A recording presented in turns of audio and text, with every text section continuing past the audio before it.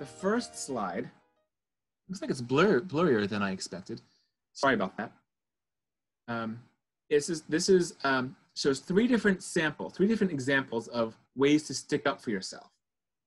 I will teach this one to older kids. This is appropriate for middle schoolers and high schoolers because it's a little more language involved and there's a little more complicated of an image. Passive, assertive, and aggressive. If you are on the left, if you're passive, you make yourself invisible. So what does that look like? You see the cartoon, one person who's very solid and very present says, I want. But you are practically invisible. If you see there's a person who's in a dotted line, don't even see their words. If you don't stick up for yourself, you're passive and you make yourself invisible. Nobody knows what you want. Therefore, you don't get your needs met and you might feel frustrated. That could trigger your frustration. I never get my way. Nobody ever listens to me. Right? So that's one possible approach to sticking up for yourself. Right? Let's go to the far right extreme, aggressive.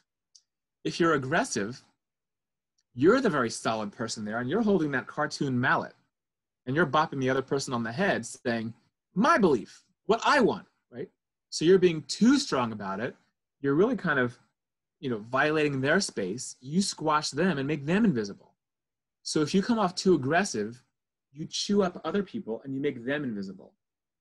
So therefore, if you're at either extreme of passive or aggressive, somebody's invisible, aren't they?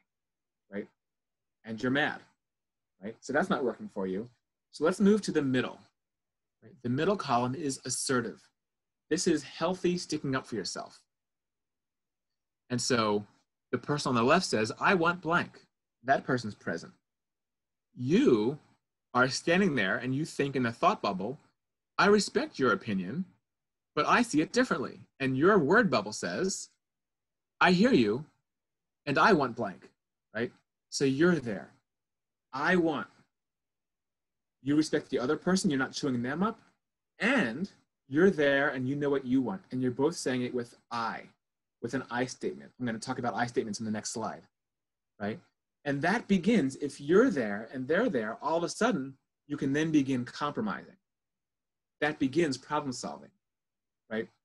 But if you're passive or aggressive, someone's invisible and one or more people are angry. Right? So if a great way to end any one of these little guidance lessons, if you're talking to someone, is to ask the child to evaluate it. Which one of these seems like it's the most effective way to live? Which person seems like they'd be the most consistently happy?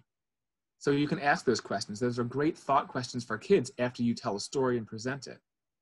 And then kids always choose the middle one, plus it's highlighted in yellow, so that's a little bit of a clue. And so here's the actual skill. This boils down to I statements that most people have been taught in guidance or in social-emotional learning, SEL, at school. But we have a little bit of a different spin on it. I want to language it for you, tell you the story. We call it your power of I, okay? Your power of I begins helping the young person see that they have vast power within, but it's not physical power. You don't have to yell and scream. You don't have to hit to have power.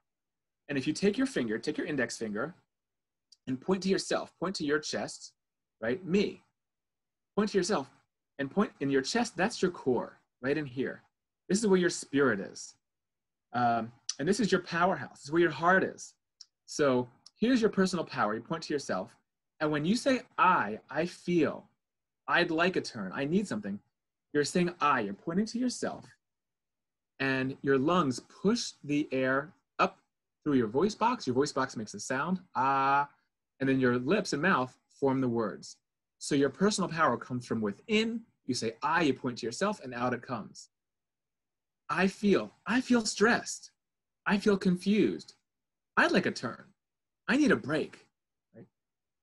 If a child only goes to a teacher or you and says, I feel confused, or I'm confused, instantly that opens up your caregiving, your ability to support them and problem solve. But if they're running around, screaming, or if they're just stomping and getting stressed, A, you don't know what they need, right? You can't begin to problem solve.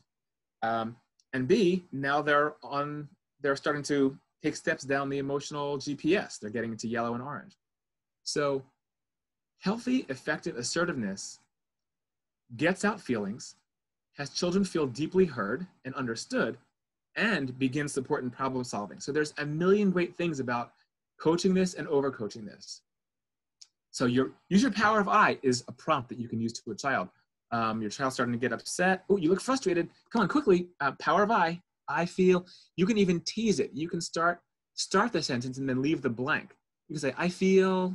You can say to your child, I like, what do you need? I need, let them finish the sentence. And if they can finish the sentence, that's a success. You go, oh, you need a hug. You're so stressed out. Okay, boom, here's your hug. Here's what you need. By contrast, the bottom part shows ineffective assertiveness. This would be aggressiveness, usually. It's also blame, and nobody really wants to help you if you use the boo of you.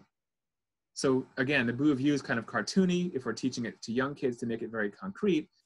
The boo of you means you're pointing out. If it's the power of I, remember you're pointing to yourself, I feel. The boo of you means you're pointing out at other people, which A, puts them on the defensive, B, assesses blame, right? Takes no responsibility. So you always do this. You never do that. You beep, right? You insert insult there, right? You always, you never, you beep. Put the other person on the defensive. Nobody knows what you want or need, right? And they're less likely to want to help you. Now they're thinking in terms of consequences, you're disrespectful, right? Negative cycles. So we show the kids with this compare and contrast, please, your power of I is so much more effective.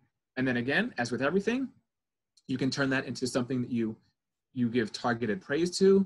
Great job, great power of I. You stuck up for yourself beautifully, great job. And then you can even power it up more if you're using a reward system.